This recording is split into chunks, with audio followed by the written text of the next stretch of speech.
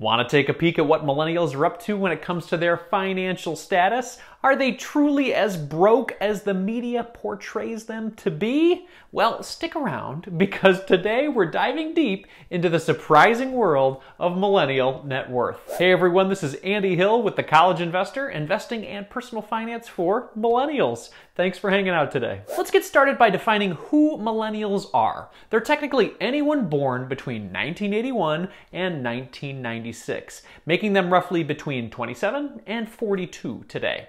That's around 81 million Americans. But what sets them apart as a generation? Well, millennials have witnessed the rise of technology from their first computers to cell phones. Anyone remember the days of playing Oregon Trail on a green screen?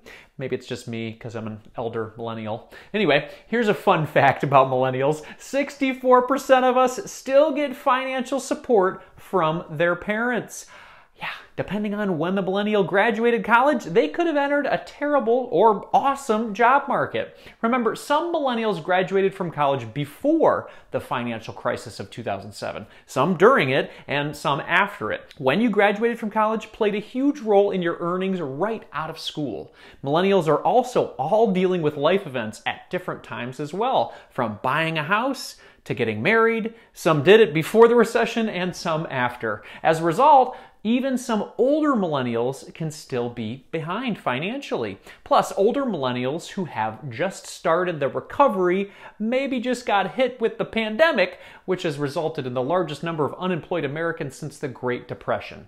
So it's really a mixed bag when it comes to millennials. They're really hard to define financially.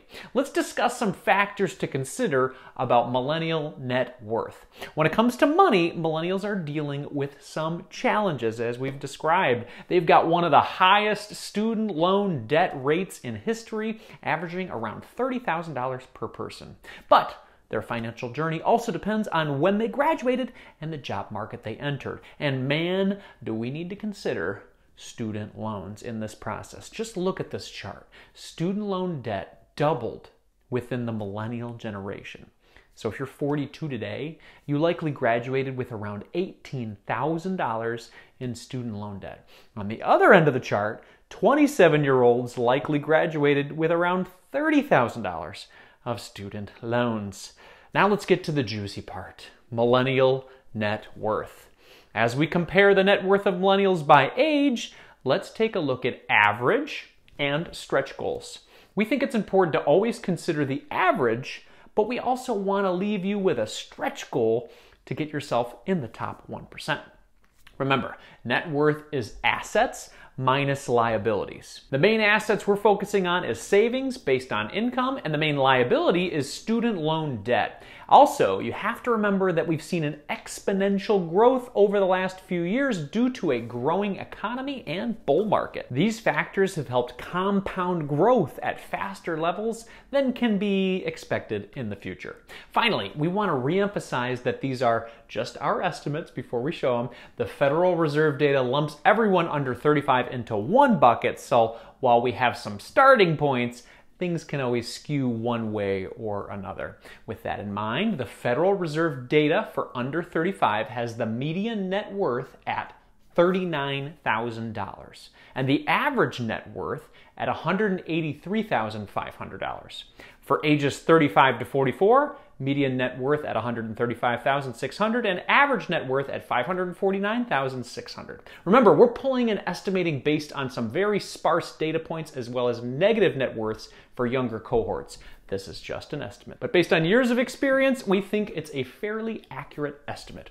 Let's go through our average millennial net worth by age. We'll start with age 27 first. 27, $8,142.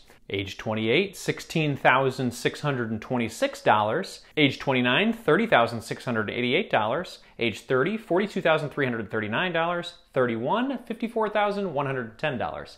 32, $77,308. 33, $104,458. 34, $122,057. 35, $141,638. 36, $169,917. 37, $182,006. 38 years old, $227,171. 39, $277,650, age 40, $319,559, age 41, $372,153, and finally age 42, $380,954. Now, it's important to note, if you're comparing this to past charts, the Federal Reserve data has shown significant growth in the older cohorts. Our data aligns with this, as these individuals have likely been working and seeing significant investment gains over the last few years. For reference, the median millennial net worth is $135,600. The true geometric average of millennial net worth is actually $549,600, but that number is heavily skewed by outliers like millennial multi-billionaires like Mark Zuckerberg. So what that means is, if you want to be better than average, the 50% mark is $135,600 overall. So if you're younger, you need less. If you're older, you need more. Based on our data about the Gen Z net worth, the inflection point for negative net worth to positive net worth happens around age 26 and 27. Okay, maybe you want to be above average. We've got some stretch goals for you then. The High Achiever Millennial Net Worth by Age. To get there, you'll need to eliminate your student loan debt, boost your income by 25%, and save at least 25% of your income. Here are those stretch goals by age, starting with age 27. Age 27, $50,000, 315. Age 28, $75,000, 768. Age 29, $126,000, 688. Age 30, $162,680. Age 31, $214,110. Age 32, $264,308. Age 33, $324,948. Age 34, $382,057. Age 35, $421,638. Age 36, $554,820. Age 37, we go all the way up to $615,851. Age 38, $737,171. Age 39, $812,250. Age 40, $889,599. Age 41, we're breaking the million here, $1,067,319. And finally at age 42, $1,257,194. Now, it's a stretch, but it's possible for high achievers. And now the golden question you all are wondering, how can you boost that net worth? Well, time is your biggest ally, but you can also focus on boosting your income and eliminating your debt. It's all about making your money work for you. It's essential to track your net worth as well. We are fans of Empower because it's free, it has great financial tools, and it's all online. You can check out Empower for free by scanning this QR code or clicking the link in our video description. So there you have it. Millennials are not just broke and burdened with debt. They're a diverse group with various financial journeys. And remember, you don't have to settle for average. Strive to be an above average, high achieving millennial by eliminating debt, increasing your income, and saving wisely.